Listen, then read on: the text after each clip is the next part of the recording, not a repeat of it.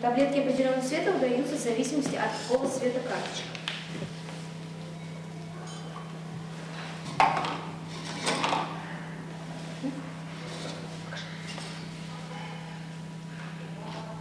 Каждый год у нас проводятся международные соревнования по робототехнике и нейротехнологиям «Деталька».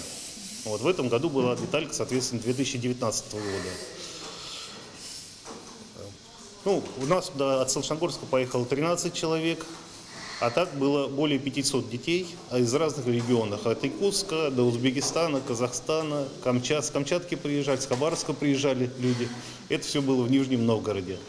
Значит, соревнования длились 2 дня, мы участвовали во многих категориях, в том числе езда по линии, творческий проект, миссии для дошкольников, мы даже дошкольников 2 возили туда. Они там машинки просто передвигали, программировать они еще не умеют, но уже рулят роботами, считают, соответственно, надо было посчитать и передвинуть робота.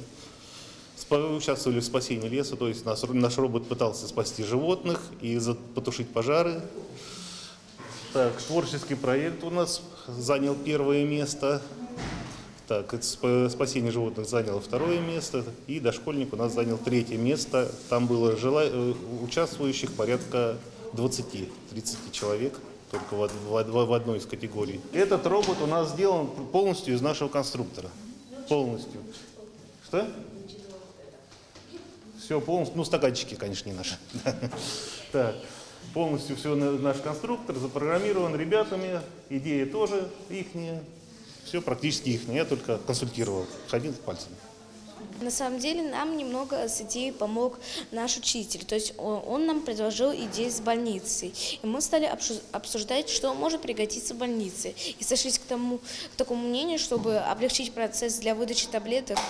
Для выдачи таблеток нужен специальный аппарат, который будет их выдавать, чтобы, например, медсестрам облегчить работу. Времени на это ушло прилично, потому что пока мы думали, как будет наливаться вода, как будут выдаваться таблетки и как это все будет стоять. Он создан из нашего конструктора роботрек. Тут у нас присутствуют датчики. Например, именно вот в этом аппарате стоит 3 серводвигателя, один датчик цвета и 1 дисплей. А на 2 кроватях на каждую установлен 1 дисплей, датчик цвета и инфракрасный датчик. Система очень интересная. При доработке молодыми научными деятелями, в принципе, я считаю, что пригодится. Во-первых, это интересно для моих пациентов, особенно маленьких, будут приходить лечиться с удовольствием. Это интересно будет. Ну и правда, как я до этого сказала, может и выздоровление быстрее наступит. Не цепляйте ничего.